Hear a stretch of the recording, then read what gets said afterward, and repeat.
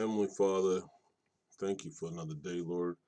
Thank you for letting your will be done in our lives, Lord. Thank you for making all things possible through you, Lord, knowing that we cannot do this alone, Lord, nor are we supposed to do it alone, Lord. As you tell us to call on you, Lord, let us call on you, Lord.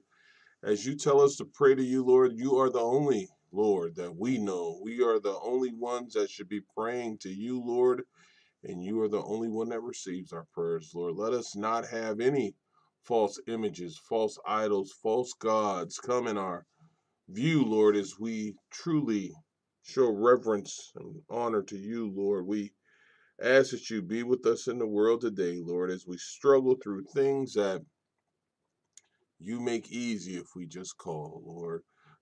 Lord, we just ask that you stay with us through these times, Lord, when the remnant looks smaller, Lord, and the world looks like it's being more successful, Lord. Let the remnant stand strong and stand firm, Lord.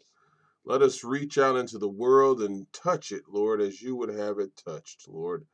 Let us do the things that you would have us do to be pleasing in your eyes, Lord. Let us be the vessels that we need to be, Lord, because the world is in destruct mode, Lord, and as it keeps fighting against you, Lord, let us shine against it, Lord. Let us stay in the mindset of peace and love, Lord. Let us show your great compassion for all, Lord. Let us love one another, Lord, even those that don't believe we are to love, Lord. So we stay in peace, Lord. We stay in humility, and this is because of you, Lord. This is because you've had long suffering for us, Lord, in our transgressions.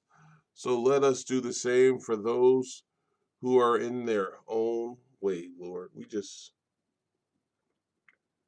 thank you today, Lord. We just thank you in Jesus' name. Amen.